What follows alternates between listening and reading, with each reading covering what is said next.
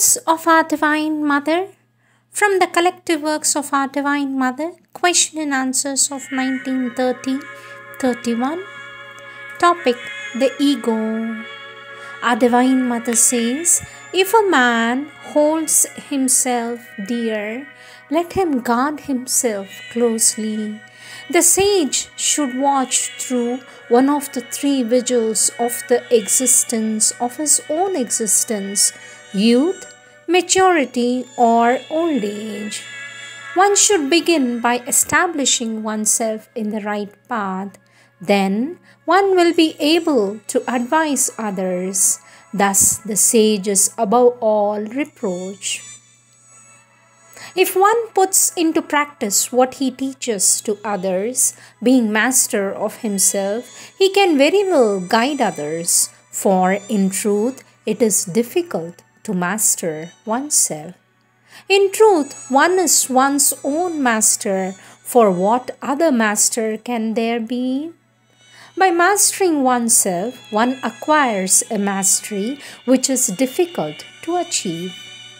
The evil done by himself, originated by himself, emanating from him, crushes the fool as the diamond crushes a hard gem. Just as the creeper clings to the sal tree, even so one, entrapped by his own evil actions, does to himself the harm his enemy would wish him. It is so easy to do oneself wrong and harm, but how difficult it is to do what is good and profitable. The fool who, because of his wrong views, rejects the teachings of the adepts, the noble ones, and the just, brings about his own destruction as the fruit of the bamboo kills the plant. Doing evil, one harms himself. Avoiding evil, one purifies oneself. Purity and impurity depend on ourselves. No one can purify another. No man should neglect his supreme good to follow another, however great, knowing clearly what is his best line of conduct. He should not swear from it. The question here seems to be more about egoism than ego. Egoism is a relatively easy thing to correct because everyone knows what it is. It is easy to discover, easy to correct if one truly wants to do and is bent on it. But the ego is much more difficult to seize because, in fact, to realize what the ego is, one must already be out of it. Otherwise, one cannot find it out. You are wholly molded from it, from head to foot, from the outermost to the innermost, from the physical to the spiritual. You are steeped in ego. It is mixed with everything, and you are not aware of what it is. You must have already conquered it, come out of it, freed yourself from it, at least partially, at least in some little corner of your being, somewhere, in order to realize what the ego is. Our Divine Mother says the ego is what helps us to individualize ourselves and what prevents us from becoming divine. It is like that. Put that together and you will find the ego. Without the ego, as the world is organized, there would be no individual, and with the ego, the world cannot become the divine. It would be logical to conclude, well, let us first of all become conscious individuals, then we shall send away the ego and become divine. Only when we have become conscious individuals, we have grown so accustomed to living with our ego that we are no longer able to discern it, and much labor is needed to become aware of its presence. Our Divine Mother says, on the other hand, everyone knows what egoism is. When you want to pull everything towards you and other people do not interest you, that is egoism. When you put yourself at the center of the universe and all things exist only in relation to you, that is egoism. But it is very obvious you must be blind not to see that one is egoistic. Everybody is a little egoistic, more or less, and at least a certain portion of egoism is normally acceptable.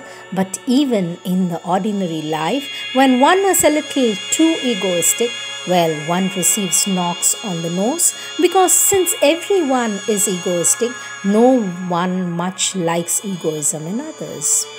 It is taken for granted. It is part of public morality. Yes, one must be a little bit egoistic, not too much, so it is not conspicuous.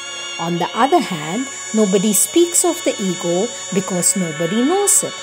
It is such an intimate companion that one does not even recognize its existence, and yet, so long as it is there, one will never have the divine consciousness. The ego is what makes one conscious of being separate from others. If there were no ego, you would not perceive that you are a person separate from others. You would have the impression that you are a small part of the whole, a very small part of a very great whole. On the other hand, every one of you is most certainly quite conscious of being a separate person. Well, it is the ego that gives you this impression. As long as you are conscious in this way, it means that you have an ego. When you begin to be aware that everything in yourself is yourself and that this is only a very small point in the midst of thousands and thousands of other points of the same person, that you are everywhere, when you feel that you are yourself in everything and that there is no separation, then you know that you are on the way towards having no more ego. There even comes a time when it is impossible to conceive oneself and say, "It is not I." For even to express it in this way, to say that all is you and that you are all, or that you are the divine or that the divine is you, proves that something still remains. There is a moment this happens in a flash and can hardly stay, when it is all that thinks, it is all that knows, it is the all that feels, it is the all that lives. There is not even in the impression that you have reached that point. Then it is all right. But until then, there is still a little remnant of ego somewhere. Usually it is the part which looks on, the witness that looks on. So do not assert that you have no more ego. It is not accurate. Say you are on the way towards having no more ego. That is the only correct thing to say. A Divine Mother says, "I do not believe that it has happened to you, has it? Not yet, and yet it is indispensable. If you truly intend to know, if you truly intend to know what the supramental is, if you are a candidate for supermanhood, you must resolve to dispense with your ego, to go beyond it. For as long as you keep it with you, the supermind will be for you something unknown and inaccessible. But if you, through effort, through discipline, through progressive mastery, you surmount your ego and go beyond it, even if only in the tiniest part of your being, this acts like the opening of a small window somewhere, and by looking carefully through the window, you will be able to glimpse the supermind. And that is a promise. When you glimpse it, you find it so beautiful that you immediately want to get rid of all the rest of the ego. A Divine Mother says, "Please note that I am not saying that you must totally be free from all the ego in order to have a glimpse of the supramental, for then that would be something almost impossible. No, to be free from ego, just a little bit, somewhere, in some corner of your being, even only a little corner of the mind. If it is the mind and the vital, it is well and good. But if by chance, oh, not by chance, if by repeated efforts you have entered into contact with your psychic being, then the door is wide open. Through the psychic, you can suddenly have a very clear and beautiful vision of what the supermind is. Only a vision, not a realization. That is the great way out.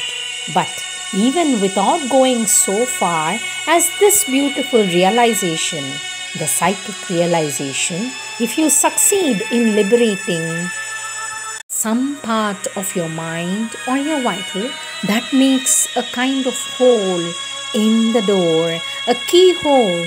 Through this keyhole, you will have a glimpse, just a little glimpse, and that is already very attractive, very interesting. Let's all try this. These are the words of our Divine Mother.